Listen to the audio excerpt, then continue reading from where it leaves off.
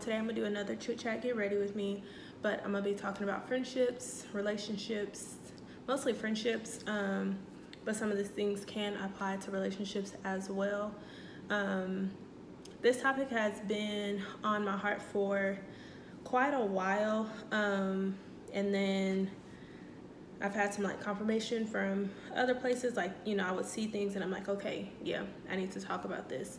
And just like, I don't even want to say like disclaimer, because I'm gonna be as real as I know how to be, which is real. And just, this is not about anyone specific. This is, of course, you know, some of these things are personal experiences, things that I have personally been through with friendships, but this is not like a messy video or, you know, nothing like that. So, I'm not here to make anyone feel bad or make anyone feel like, kind of the thing that I want to talk about the most is how friendships change, how friendships evolve, how friendships come about, how they may end, the difference in college friendships and adult friendships from my experience, and just kind of throughout my life. So, for me, I grew up as the only girl. I have 3 brothers, and so my mom, of course, was the only girl in the house and the only girl that I felt like was my friend, and still to this day, my mom is my best friend. So that kind of set the tone for me as far as how I approached friendships and girls and things of that nature. I've never been the one to have a lot of girlfriends. You know how when you grow up and people like, oh, you see all these like shows where it's like 10 group of girls and all that stuff. Like, that was never me growing up, especially. I like to play outside with my brothers and play football and, you know, do all that type of stuff. So that was me. That's kind of what I took to school. That was, you know, that was just me. So, of course, like throughout middle school, and I guess even elementary, like I have friends and people that I will play with, but I never felt like this is like my best friend. Or probably then I probably was like, oh, this is my best friend, blah, blah, blah. Up until like middle school, where I met one of my friends, and me and her was like, okay, you know, we were best friends or whatever. That carried on probably till like high school, like freshman year of high school, and that was the last time we went to school together. And then things changed, things happened, we kind of lost contact. But fast forward, I had other friends throughout high school. Most of them I still talk to this day and would consider sisters. Like we call each other sisters, and that's just the relationship that we built. So those are my close friends. Skip, you know, to college. So I went to college by myself, and I didn't know anyone going into college. So my friend lived in a dorm, Brockman, shout out to them, Horn Frogs, go TCU. And that's where I met most of my friends. But if you know, you know. Beat Up, shout out to Beat Up. So anyway, so we built a close bond. It was a good amount of us. And I mean, everybody that knew us as Beat Up. Like, you wouldn't see at least one without the other. You wouldn't see, you know, we wouldn't go nowhere without each other. If it was a party, we was there. If it was, you know, we was going to eat after class, it was all of us. So that was my first real experience of, first of all, being with a substantial amount of girls, and having those relationships. And, you know, just, like I said, I've never had a sister. I've never had to live with another girl except for my mom, and my mom's a woman. So I've never had to live with another girl. So that was new for me, because I was just like, okay, hold on. I'm used to being the only one with attitude sometimes, you know, like all this stuff. So anyways, that was an adjustment. But from my personal experience, I've never gotten to a fight with any of my close friends. I've never had drama within my friend circle, like, you know, within us. I've never had that. I've never experienced that, which I'm very thankful for. And And I think that all kind of has to do with communication, knowing each other's personality, knowing yourself, knowing your personality. Of course, you grow and you learn things, but knowing who you are and knowing how you respond to people, knowing who you get along with and don't get along with, saves drama, in my opinion. So I've never had drama, never fell out with anyone, never had like, you know, people like, oh yeah, we fell out, we had this big argument, disagreement or whatever. I honestly don't. I've never had that. Like, yes, we've argued, or probably not even argued. We've had disagreements or stuff that, you know, we'll kind of check each other about, but it's never been anything crazy or whatever. So anyways, that was my first experience with having a lot of girls around.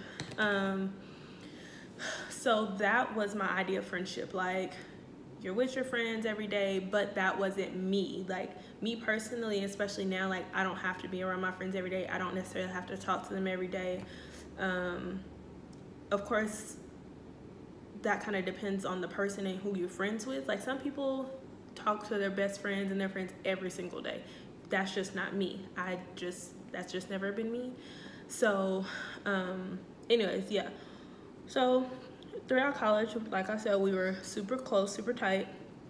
And of course, as we started to mature, have different interests, although we were still like all close and big group of friends, of course, there were little clusters of friends. And there was nothing wrong with it. We all, for me personally, I respected it because we all had different interests. Some of us didn't want to go out. Some of us, you know, didn't want to do this or that. So you kind of clung to the people that wanted to do those things that you wanted to do.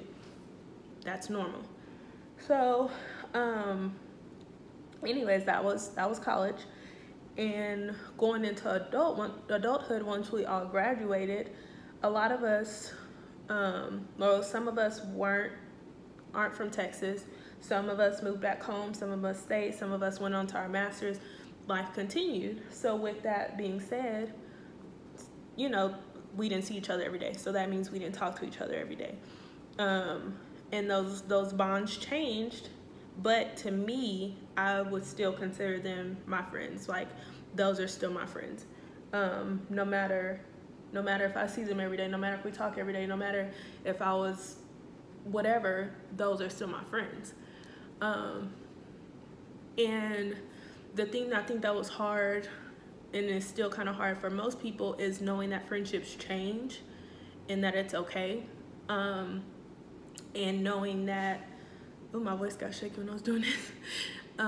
Knowing that friendships change, but it's okay for them to change. And like, knowing, just kind of understanding, like, I mean, unless there's some unspoken drama or some unspoken something with somebody, you know, that most of the time life just goes on. Life happens. We all adapt different lives, different responsibilities that we have to take care of, and not necessarily saying that friendships aren't top priority, but that's just not real life anymore. You know, like, we don't have the time to go to lunch or, you know, do something in the middle of the day because we have jobs, or we have a husband, or we have relationships, or we have a business, or whatever it is. We got stuff to do. So things have changed. That also goes into making time and knowing how you are, and knowing what you can give, and knowing what you can necessarily like do for a friendship. So if you're the type of person like me, for example, I'll use me for example. Like I said before, I don't talk to my friends every day, but I also do make the effort, which I know some people will disagree with this, but this is just me.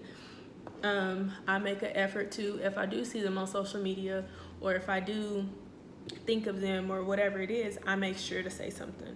I make sure to support my friends, and whether or not they feel differently, or, and this isn't, like I said, this is not to anyone specific. So I make an effort to congratulate my friends, whether or not I'm there, whether or not I've been there through the journey, whether or not, you know, whatever, I make the effort to do that. And for me, that's a big part of maintaining friendships, relationships, or whatever, is making that effort. and there's people that'll tell you, oh, you need to talk to your friends, or social media isn't a way to talk to your friends, or whatever it is. But we have to realize that we're in 2018. A lot of stuff happens on social media, and if that's where a lot of us are spending our time, that's where we're gonna see our friends. And that shouldn't be your only form of contact, yes. But if you can maintain a relationship and maintain communication through social media, then so be it. Do what works for you. Don't even listen to me. Do what works for you in your relationships. Do what you feel works best, but don't let anyone tell you, oh, you only talk to me on social media, or we're not friends, whatever it is. Like, if that's how they feel about you, then you probably don't need to be friends, because people have to understand, like, we have lives, and that whole make time for what's important and blah, blah, blah, blah. Like, yes, that's important. And, like I said, do what works for your friendships. And, as long as you and your friend understand, or whatever it is, and you put in effort, maintain your relationship the way you know how. And the thing about checking on your friends and all of that, so, and yes, I can do better. But for me, I feel like if I'm the only one checking on somebody and I don't get that reciprocated, I'm gonna pull back, and I may not check on you all the time. Because if I'm always being the one, hey, how are you? Just thought about you, blah, blah, blah, blah. And then you give me all of this, all of this, all of this. Oh, this is going on, this is going on. I'm okay, I'm da, da, da, da, da. And I'm like, okay, and I don't get none of that back. And not saying that should be the only reason you check on your friends, but you have to know that if you're the only one giving, what are, you can't. I heard this really good quote, actually, and I think it was on like Steve Harvey radio or something. And dang, what did he say? He said, if you allow people to keep making withdrawals, however you say that word, withdrawals, and not deposits into your life, you're going to end up in the negative. So if you're constantly giving, that person's just taking, and they're not depositing back in your life, they're not sewing back into your life, they're not checking on you, then okay, now I've taken on everything that you've given me, and now I feel the way you feel. And that's just me personally, because I tend to be the person, that I'll listen and I'll take on. I'm very empathetic. I'll use that word. I'm very empathetic, hence the profession I'm in and going into, which is counseling, if y'all don't know that. But anyways, so it's natural for me to listen to all those things and take in all those things and give. But then it's like, okay, when is it my turn? When is it my turn to say, this is how I'm feeling, without having to ask you first? If I gotta ask you first, then for me, I don't want to always have to do that. So if you feel like you're constantly giving into this relationship, you asking, oh, do you want to go here? Do you want to do this? Do you want to do that? And you're always doing that, and that's never reciprocated, then maybe you should pull back and evaluate that friendship. Maybe maybe they're in a slump and whatever it is, and you're helping them out of that. But if you're always helping them out of that and you don't see them there to celebrate your good times or help you out of your, your slump, then for me, it's not always beneficial to keep those people around, because that can be draining. It's really draining to have somebody that you like. Because it gets to the point where you, let me check on, like it becomes like a chore. And it's difference in understanding that someone's going through something and being there for them, and that being, part of your friendship, and the difference of that being your friendship, that you always there for them, they always going through something, but it's not reciprocated. So maintaining the friendship is a two-way street. And if you're not being fed into, and you're not, being given, and you just always feel a certain type of way after you, excuse me, there's a difference in like being there for someone and that being part of your relationship. you know, being there for them, that is part of friendship. But if that is the only time y'all talk is when you're checking on them and they always got something and it's just never, you know, it's never positive, it's never, there's never an end to it, then maybe that should, you know, that's a red flag for me. Like, okay, I'm drained. Like, I can't give you no more because you done took it all and you're not feeding back into me. And maintaining a friendship is just a two-way street. It takes two people to be in a friendship. It takes two people to be in a relationship. So if one person is always putting in the work, they're going to be tired. And it's going to either make them resent you because they're not getting poured back into, first of all. And it's going to turn into, I'm always doing this for so-and-so. Or, you know, like it's human nature. It happens. So that's a part of friendship. Like, you have to know how to maintain your relationships and friendships, but you also have to know when to let them go and love that person from a distance. And loving someone from a distance doesn't necessarily mean you gotta go to them and be like, I can't take this. You know, like, people understand, people get it when okay, maybe I should check on, you know, check on them or whatever. So, and it's okay. It's okay to be friends from a distance. You know, so distance, that's okay. If you gotta do it for your mental health and your sanity, you definitely need to do it, because it's not okay to always feel like you're giving and you're being taken, and nothing's being poured back into you. And that kind of goes into the next thing I kind of want to talk about, was support and showing support in friendships and being a supportive friend. And I think you see a lot in true colors show when it comes time to support somebody. So for me, like I said, I may not have been there through the process of some things happening for my friends, or, you know, I wasn't the first to know the business plan or whatever the case may be. But when I do know about it, I'm going to support you. And whether that's me telling you congratulations, I'm proud of you, and, you know, constantly saying it every time I see something happening or whatever it is, or checking on you, hey, how's it going? How's this going? I know you said you got this coming up, blah, blah, blah. How's that going? Or that leads to me, you know, buying your product or whatever whatever the case is.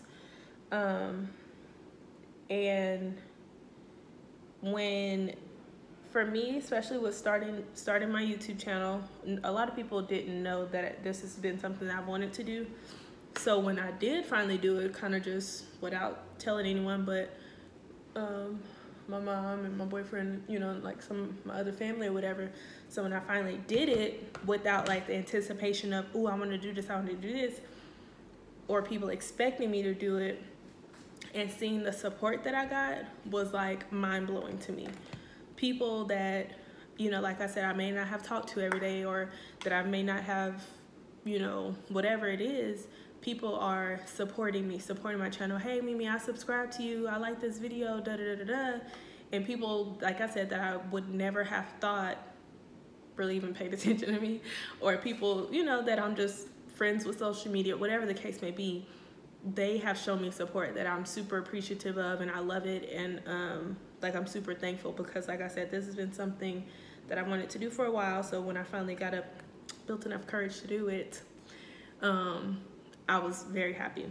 So, but with that, it kind of also shows the other end of it. People that you thought would have supported, people that you thought would be like, oh, you know, just simple stuff, simple stuff of saying something.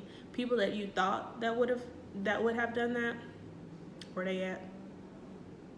Nowhere to be found. But if I was always there, and not saying that they have to say something, but you know what I mean? Like, you just know, you know. And so for me, I'm just like, okay, you know, I'm gonna love you from a distance. You can love me from a distance. But at the same time, I'm kind of blunt. And my mom used to joke. She used to be like, I don't see how you have friends, because, you know, I'm a fire sign, if anybody kind of believes in that kind of stuff. But I'm a little, you know, a little a little spicy.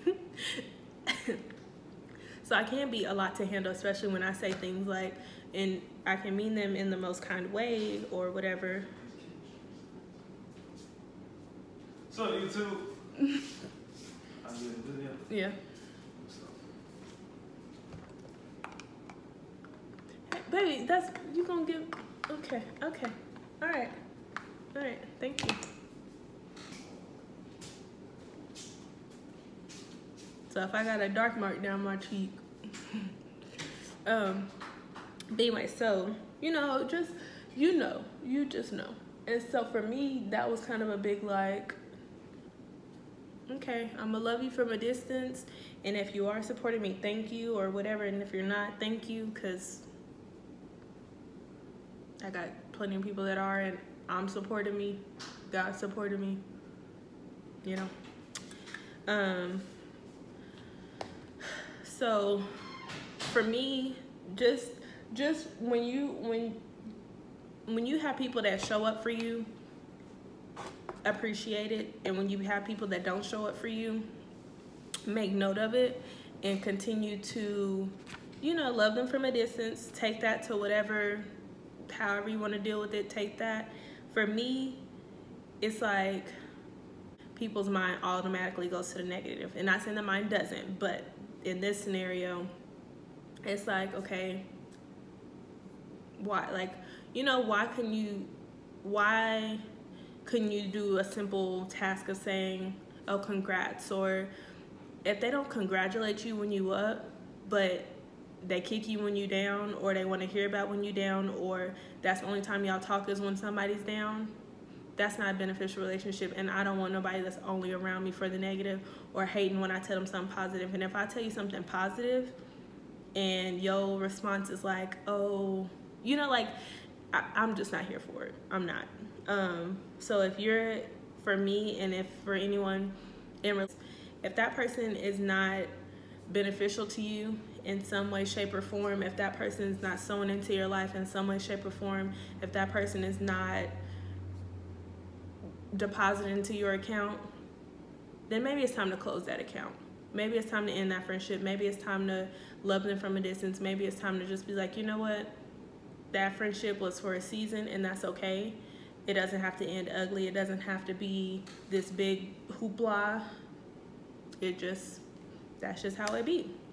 And stuff happens for a season. People happen for a season. I'm gonna put some highlight on here because I'm just talking.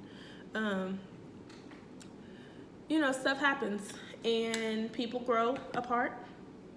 And maybe that's just what happens when, you know, when you don't see support. And maybe that person is just, you know, doing their own thing, and that's fine. And I'm totally okay with doing my own thing because, like I said, first of all, as adults, we have a lot of things. We have more responsibilities now.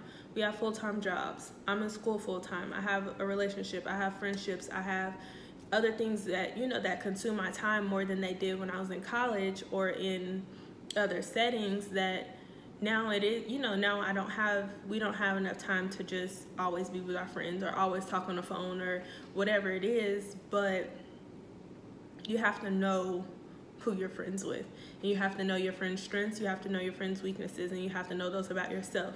Like for me, my friends know that I'm not the type of person usually to plan things, and I'm not the person that will plan, I'm not the one that'll be like, hey, let's da-da-da-da-da. Like, that's usually not me unless there's a reason to celebrate or my birthday or anything, because I'm just, that's just never been me. But my friends know that.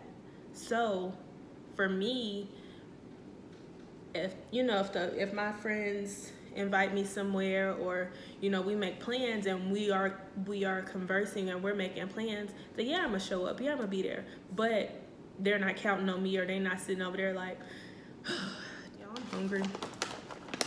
I just made dinner, but I need a snack.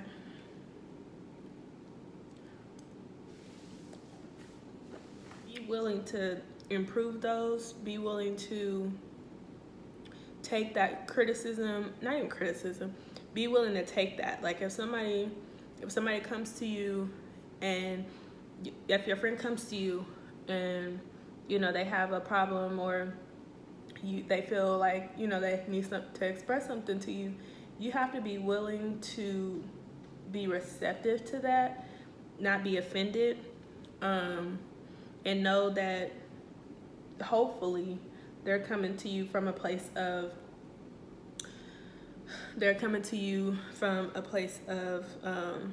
you know, friendship, and their intent is positive. Now, not saying that's everybody's intentions, because there are some messy and petty people out there, but if you're in a healthy friendship or relationship, hopefully those are their intentions. So you just have to be willing to keep it real with your friends, keep it real with yourself, and know like the different levels of friendship. Like there's my friends that I can go party with. There's my friends that I'm just cool with having a dinner with. 10 different friend groups. I don't have to have, oh, these are my friends that I can, you know, do this with, and not saying there's anything wrong with it, because yes, you should have different, not should, but you can have different friends and different people in your life for different reasons. Like, but my good close-knit group of friends, I feel like they're all pretty well-rounded. I'm okay with not having a lot of friends. I've never been the type to have like a whole bunch of friends. So I take my friendships seriously. I value them. Same with my relationships. I'm very loyal. I like to think I'm a good friend, so hopefully my friends say the same.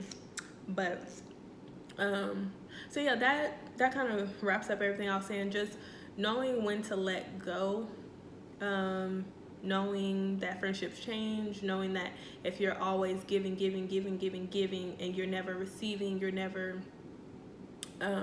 being sown into, you know, whatever it is, then maybe you should reevaluate, and maybe it's time to reevaluate those friendships, and just be mindful of who you allow in your life. And just because you may have history with this person, a lot of us cling on to history. Well, I've been knowing them for this amount of time, and you know, whatever. That don't mean you got to keep them around, because if they're not beneficial to you and they're not helping you, or there's no reason really for y'all to be friends, then it's fine. Let it go. And it don't have to end messy. Like I said, I've never had drama in my friend groups. I've never like fell out with somebody and it's been like a nasty, you know, oh, I'm gonna go to social media and tell you, like, I've never had that. I've never had drama. And I just think that's, like I said, it's just all part of communication and being grown. Like, we too old, especially at this age. Like, I feel like I'm too old for drama. Like, I don't have time. So anyways, that just kind of, like I said, that's just been something that's been on my heart to talk about friendships, because especially recently, with, like I said, with this and just things that I've done, and you know, things that are coming up in my life, things that are going on in my other friends' life, like big deals, like, and I'm super proud of all of my friends. And so that these experiences have, you know, just really shown me a lot in relation to friendships, and just knowing what I value and knowing what I want in my life and who I want and the type of people I want in my life, because there's certain people that I'm friends with now that I probably never would have thought that I would be friends with, or I never thought that, you know, I would be talking to every day or whatever it is, because my mindset wasn't there. But now I have people that are in my life that are older than me that I can talk to, that relate more to me, that are able to build me up, that are able to listen to, oh, I'm going through this, and they're able to, you know, like, I have those people in my life where, as before, I was just having fun. Like, I just thought friendships was about fun. Like, you know, like, there's a big difference in adult friendships. So with that being said, just be mindful of who's around you. Be mindful of who you are as a friend and as a person. Actually, y'all, so I'm gonna put, there's 2 different tests that I really like: 5 love languages and the personalities test. So I'm gonna put links to them both below. And those really help first of all, you know yourself, you know what you need in a relationship, know what you need in a friendship, know what your personality is, kind of just know you better, but that also can reciprocate into your friendships. So if you know this about yourself and you're an extrovert, introvert, you have to know and love yourself first before somebody else can do it. You can't not love yourself and expect somebody else to do it for you. So anyways, I'm gonna put those down below just if y'all want to take them. But I think those are really helpful just to kind of know and gain more insight on yourself, know who you are, know what kind of friend you are, know what kind of friend you want to be. So yeah, so if you guys have any other topics or any videos that you want me to do, leave them in the comments below, and I'm putting everything in the description box as far as what I use if you're interested, because I'm starving, but I really needed to film this video. So I will see y'all in my next video.